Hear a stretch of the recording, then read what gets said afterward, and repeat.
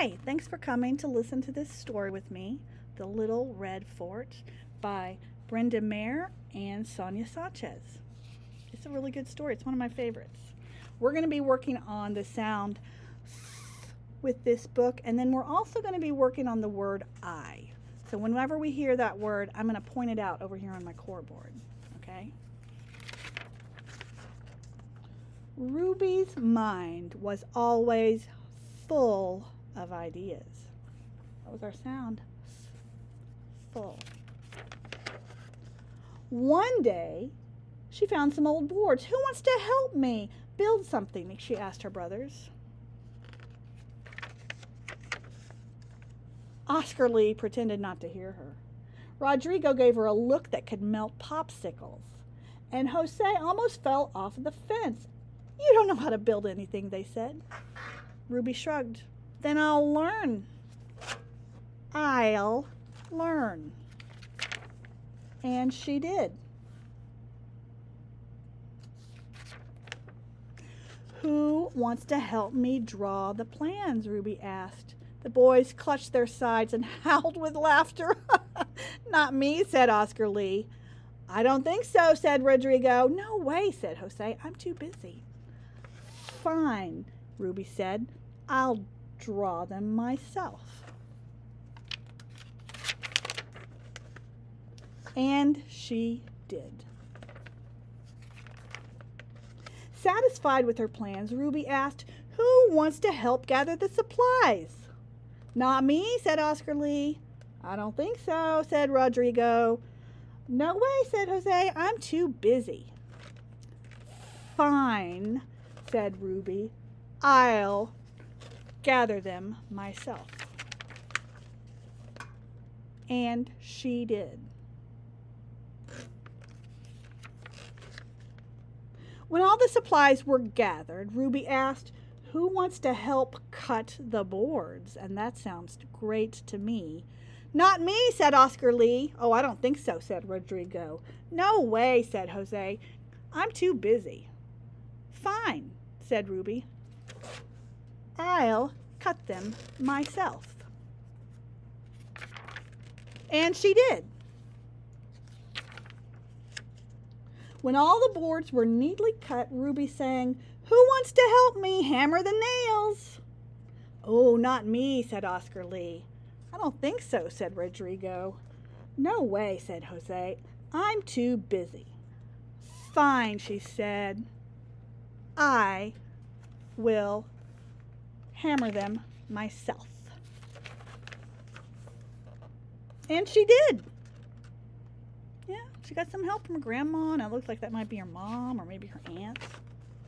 Soon, Ruby's creation was complete. Who wants to play with me in my fort? She said. Oh, me, said Oscar Lee. Let's go, said Rodrigo. I'll play, said Jose. I'm not busy anymore. Oh, not so fast, said Ruby.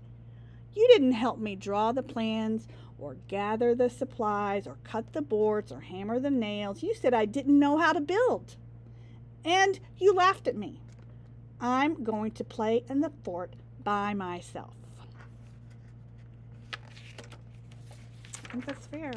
And she did. What a great fort. Look at all those tools that she still has with her. She's ready. She's ready to take care of stuff.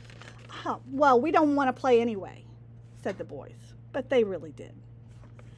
So they huddled, whispered, and got straight to work. Oscar Lee made a mailbox. Rodrigo planted some flowers. And Jose painted the fort fire engine red. Ruby was delighted. That means happy. That evening, the boys followed a delicious aroma to a fort warming party. That means they smelled something good, and when they went in that direction, they found there was a party in the fort, and Ruby asked, who wants to help me clean this plate? And you see her plate is filled with cookies or brownies. Who wants to help me clean this plate? We do, the boys said.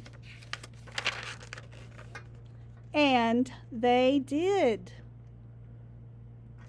Eating all of those cookies. So this page shows different ways maybe you could make a fort. There's forts where you can use your sofa cushions to stack up together and you could sit inside them. Sometimes you might make a kitchen chair, put your kitchen chairs together and put a blanket over it. A bunk bed fort, if you have bunk beds, you can hang a blanket and then it's like a little room inside, or a snow fort, which we don't get to do very much down here in Austin, Texas. My favorite when I was growing up was to make a table fort. So you get under your dining room table or your kitchen table and you get your mom and dad to help you put a blanket that goes over every side of the table, and then when you go in there you can use a flashlight to look at stuff. It's so much fun. All right, and here's another picture of them playing together, using a basket to bring some toys up into the fort. That looks like such a fun time. It's one of my favorite stories. I love forts. I love to get under things and be in a little room. It's very fun. So y'all enjoy the rest of your day and come back and listen to this story again if you want, and I will see you later. Bye-bye.